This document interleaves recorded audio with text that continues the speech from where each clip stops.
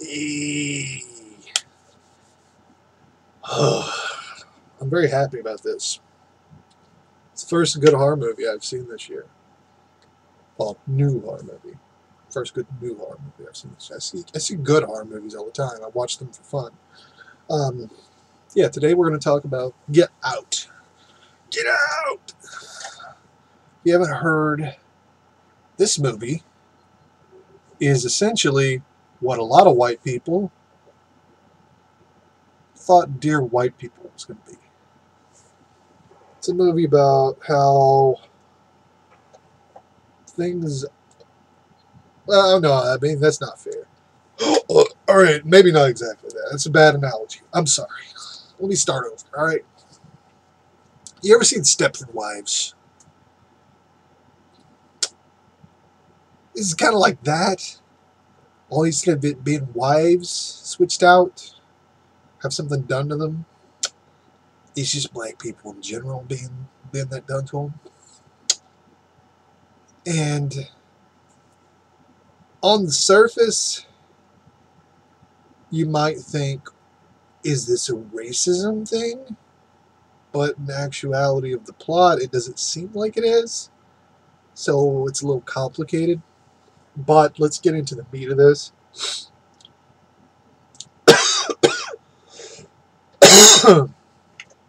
This is a film about people being abducted and changed.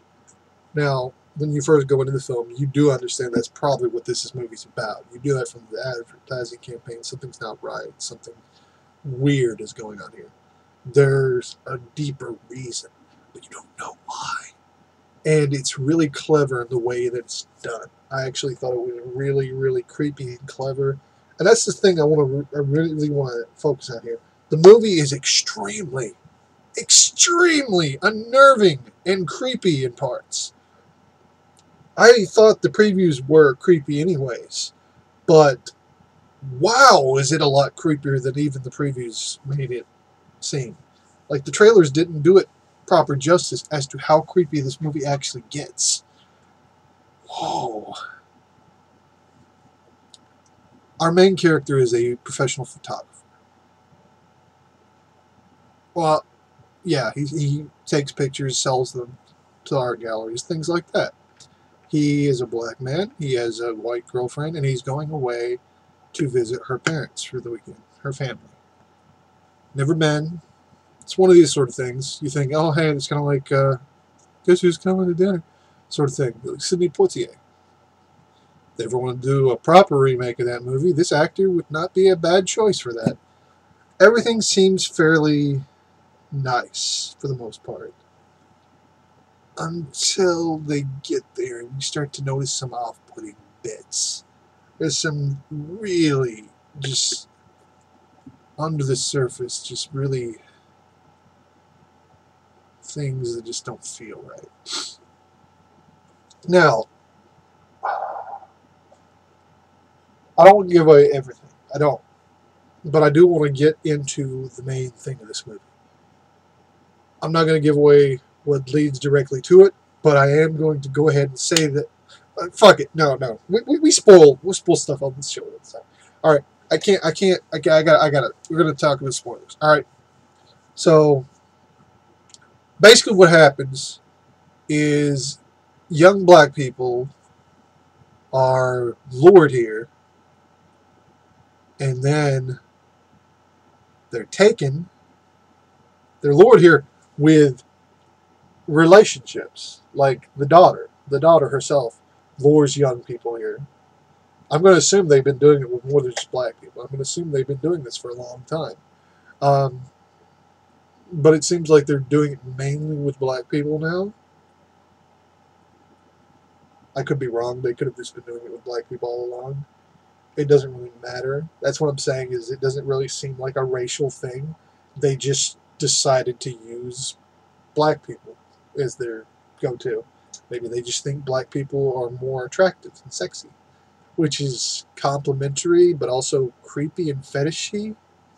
So I don't know. It's like a weird fetish kind of thing. Anyways, the idea is they're basically doing this procedure in which they knock a person out and they put another person inside their head. Yeah, this is literally old white people getting put into young black people's bodies. Holy shit, that's fucked up. Um, yeah, it's really, really fucked up. It's a while before he notices weird shit, but it's a while before he actually figures everything out. But when he does, oh, oh, man,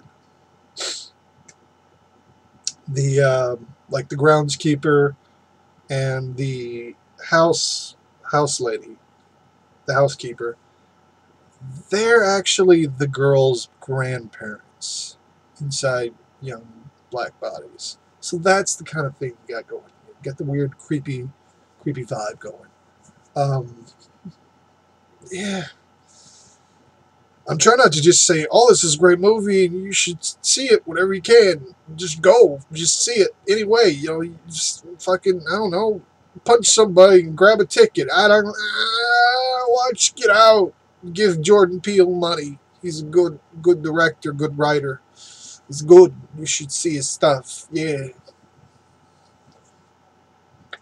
Uh, but things are very creepy. Oh my god. His best friend keeps warning him that something feels wrong. There's some creepy like Silence of the Lambs shit here. He doesn't know it. Nobody's believing him. He's trying to get help. He's trying to get help from like the cops, and they're making fun of him. His friend is a TSA officer. I should point out that's actually kind of a plot device in the film, um, which I thought was funny as hell. Uh, this movie is a little bit of a comedy, but it's mostly a horror movie. It's mostly a straight up horror movie. Like I heard people calling this a horror comedy, but the comedy's there, but no more than in some regular horror movies anyways. This isn't like Shaun of the Dead or anything. This is just a very unsettling movie with some jokes interspersed, some funny moments interspersed in it. For the most part, it's extremely creepy. And, yeah.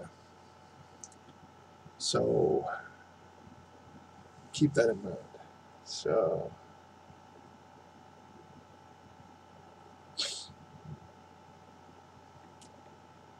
I'm trying to think what way to say this. Oh yeah, it's not complicated to say. All right. Basically, he's able to get out. They're ready to cut his head open and stick this old art gallery owner that I thought was going to be a cool character at first, but he's not.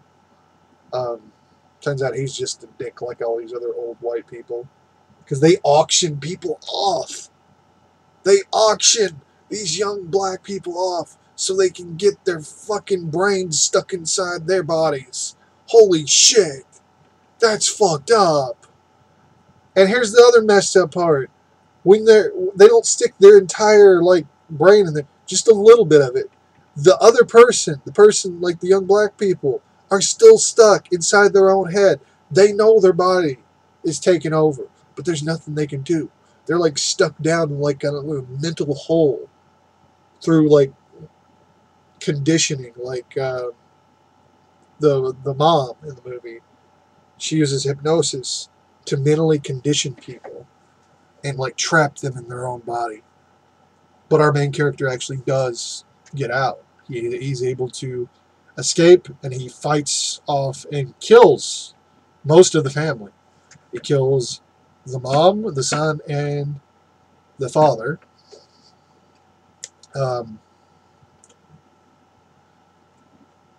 He tries to save the housekeeper, not realizing that she's not just, she's not just brainwashed. Yeah. So he tries to save her. That turns out to be a mistake because it's revealed, it's the grandma. The groundskeeper is the grandpa, which explains why they talk weird and everything and act the way they do. It made a lot of sense. It was like a light bulb moment. I was like, oh, shit, that's fucked up. Whoa, yeah, kind of moment. So, but there's an earlier thing at the party. This is one of the most well-known scenes that people have seen in the previews. There's a part where he takes a picture of one of the people that's been changed. It's a young black guy that, he takes a picture of, and then the real person, like the picture going off, like the flash going off, triggers something, and he's able to, like, break free. That's important foreshadowing, because when the girlfriend comes after him with her grandpa, he's able to do the same thing to the grandpa. And it brings out who he really is, right? And she doesn't know it, and then he surprises her and shoots her.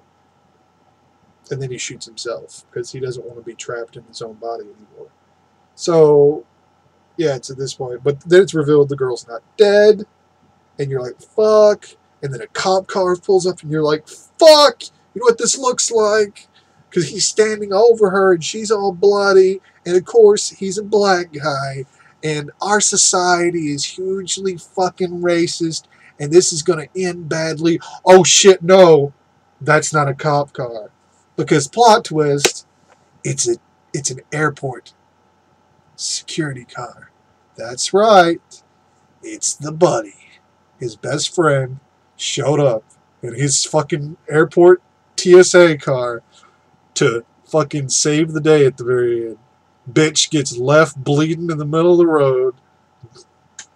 No happy ending for her. Happy ending for our main character. Well, maybe not happy, but at least he's alive. And all the fucking sick people that were running this operation are dead now. And we get a nice funny joke at the end. I cannot recall exactly. It actually has been some days since I've seen the movie, and I should have recorded this probably right afterwards. But I didn't have a chance. Some things have been going on in life, so... yeah. It ends, and it's a really good movie. This movie, I'm going to just say it right now, this movie's going to be on my top 10 this year. There's no getting around it. I have no doubt this is going to be one of my top 10 movies this year. This may be my #1 movie of the year, because this movie was just that good. If you've not seen Get Out yet, try to, even if it's not playing in theaters right now. I don't want to encourage you to pirate things. I don't want to encourage you to pirate things. But buy it at the first opportunity you get. Or rent it. Fucking, I don't know, find a cheap theater that might actually be playing it in your area. Anything. See this movie. Please. Give Jordan, honestly, I don't want to say don't pirate the movie. No, please, don't pirate the movie. Give this man your money. Jordan Peele deserves it. This was fucking amazing. I am so fucking on board with everything now.